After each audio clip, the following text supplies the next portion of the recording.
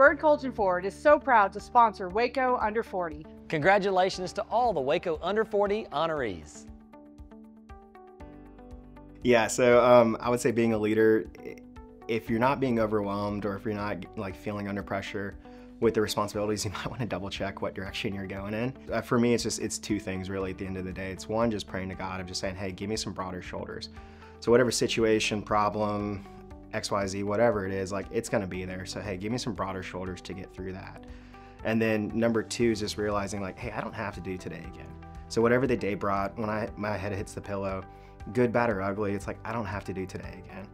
You know, there's the saying, it's like, for no man crosses the same river twice, for it is not the same river and he is not the same man.